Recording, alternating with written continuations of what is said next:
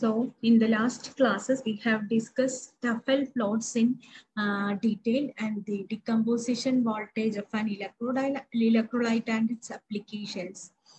Today, our topic is polarization. We have discussed polarization in the beginning of this unit, what is polarization and all that things. And now we have to discuss polarization in detail. Discuss the polarization and types of polarization in detail.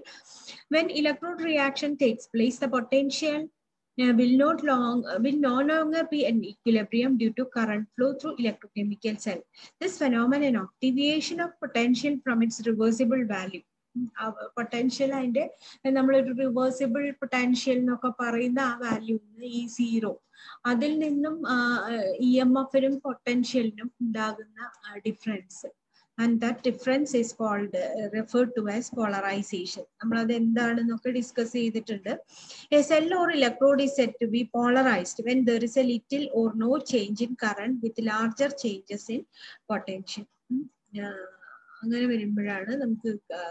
Polarized. When a galvanic cell operates, it is observed that the EMF of the cell decreases with time. This is the fact that when a layer of gases deposited in electrodes during electrolysis of sulfuric acid, an example sulfuric acid in the electrolysis with platinum electrodes, hydrogen is deposited at cathode and oxygen is deposited at anode. That is the electrode reaction. A film hydrogen cathode in the cathode deposit in the hydrogen. That will form a film of neutral hydrogen above this hydrogen, above this cathode, and hydrogen, which is a bad conductor of electricity, it will not conduct electricity, this layer. And as the thickness of this layer increases, the resistance of that is the passage of current from electrode to electrolyte decreases. And due to deposition of neutral hydrogen gas on platinum electrode, the incoming hydrogen ions which cannot approach the electrode as earlier, and they cannot be delivered in the electrode. Its charges to form hydrogen. The local current start flowing from cathode to anode, that is from hydrogen layer to anode, and this set up a EMF in the circuit. Electrolysis system, sulfuric acid electrolysis system represent this system.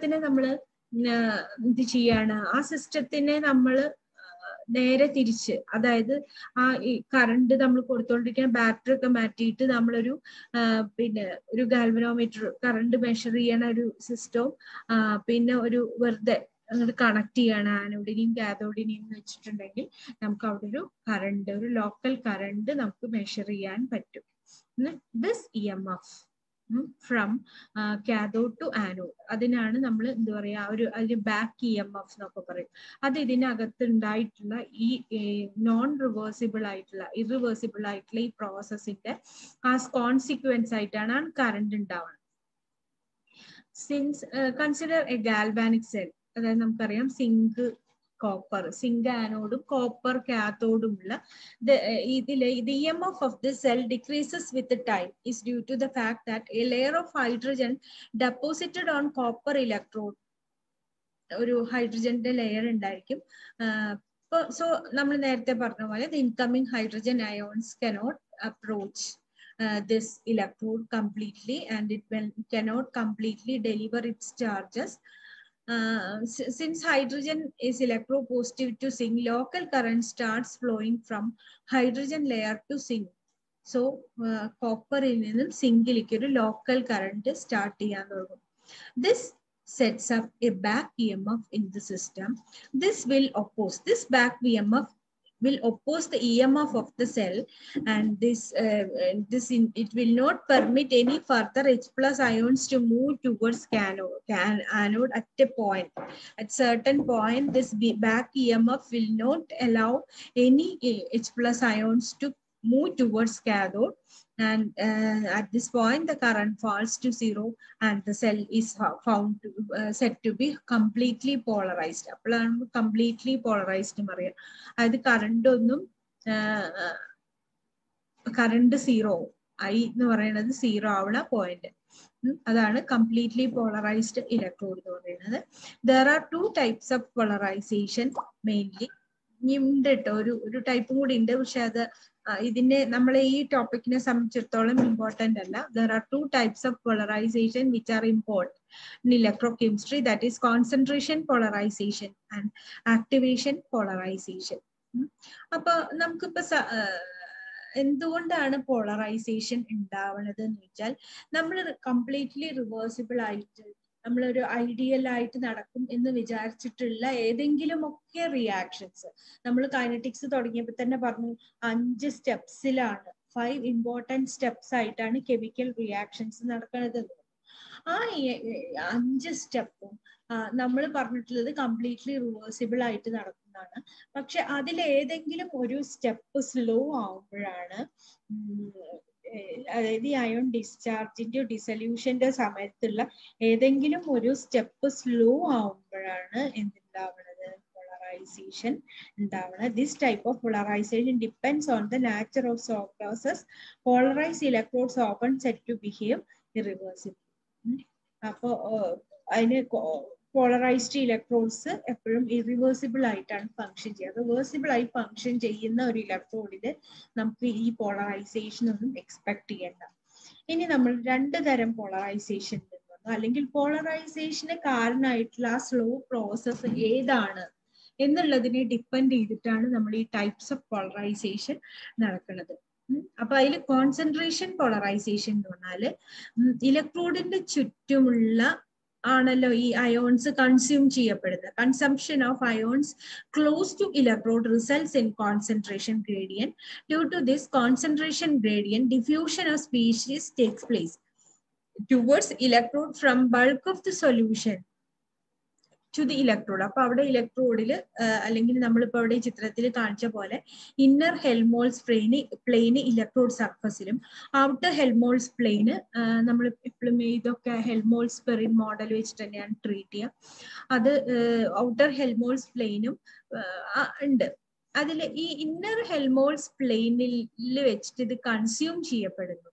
അപ്പൊ outer Helmholtz പ്ലെയിനിലേക്ക് bulk of the സൊല്യൂഷനിന്ന് continuous ആയിട്ടുള്ള ഒരു ion supply ഉണ്ടെങ്കിൽ മാത്രമാണ് ഈ outer Helmholtz plain നിന്ന് transfer of ions from outer Helmholtz plain to electrode നടക്കുള്ളൂ. പ്രത്യേകിച്ച് in the case of reduction അങ്ങനെ നമ്മൾ എടുക്കുകയാണെങ്കിൽ, റിഡക്ഷൻ ആണ് അവിടുത്തെ പ്രോസസ് എങ്കിൽ നമ്മൾ കൺസ്യൂം ചെയ്യുന്നതിനനുസരിച്ചുള്ള ഒരു കോൺസ്റ്റന്റ് സപ്ലൈ ഓഫ് അയോൺസ് ഈ ഔട്ടർ ഹെൽമോൾസ് പ്ലെയിനിൽ കിട്ടണം. അങ്ങനെയാണെങ്കിൽ മാത്രമാണ് ഈ റിയാക്ഷൻ റിവേഴ്സിബിൾ ആയിട്ട്, കംപ്ലീറ്റ്ലി റിവേഴ്സിബിൾ ആയിട്ട് നമുക്ക് നടത്താൻ പറ്റുള്ളൂ. ഡ്യൂ ടു ദിസ് കോൺസെൻട്രേഷൻ, അപ്പൊ നമുക്കൊരു കോൺസെൻട്രേഷൻ ഗ്രേഡിയന്റ് അവിടെ ഉണ്ടാവും, since the consumption of ions in the electrode surface. Due to this consumption gradient, a concentration gradient let the diffusion takes place from bulk to electrode ആവാം, അല്ലെങ്കിൽ electrode to bulk ആവാം. Depends ഏത് reaction ആണ് അവിടെ നടക്കുന്നത് എന്നുള്ളതിന്. ആ process diffusion slow ആവുമ്പോഴാണ് concentration polarisation ഉണ്ടാവുന്നത്. So the polarization due to concentration changes in the vicinity of electrode is called concentration polarization. അപ്പൊ നോക്കൂ, C0 ആണ് ബൾക്കിലുള്ള അയോണിന്റെ കോൺസെൻട്രേഷൻ എങ്കിൽ നമുക്ക് ഔട്ടർ ഹെൽമോൾസ് പ്ലെയിനില് എന്താണ് കോൺസെൻട്രേഷൻ ഓഫ് അയോൺസ് ബൾക്കിലയിൽ നിന്നും വ്യത്യാസമായിരിക്കും.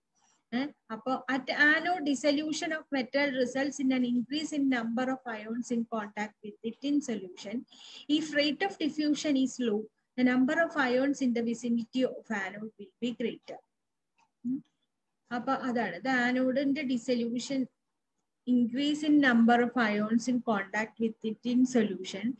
If rate of diffusion is slow, the number of ions in the vicinity of anode will be greater.